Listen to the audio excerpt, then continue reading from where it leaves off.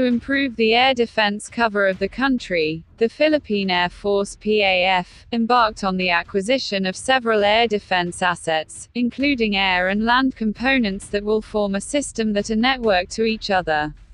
Among those is the Ground-Based Air Defense System (GBADS) acquisition project, which calls for the introduction of land-based medium-range air defense missile systems to protect vital installations and create a secondary air defense cover after manned fighter aircraft.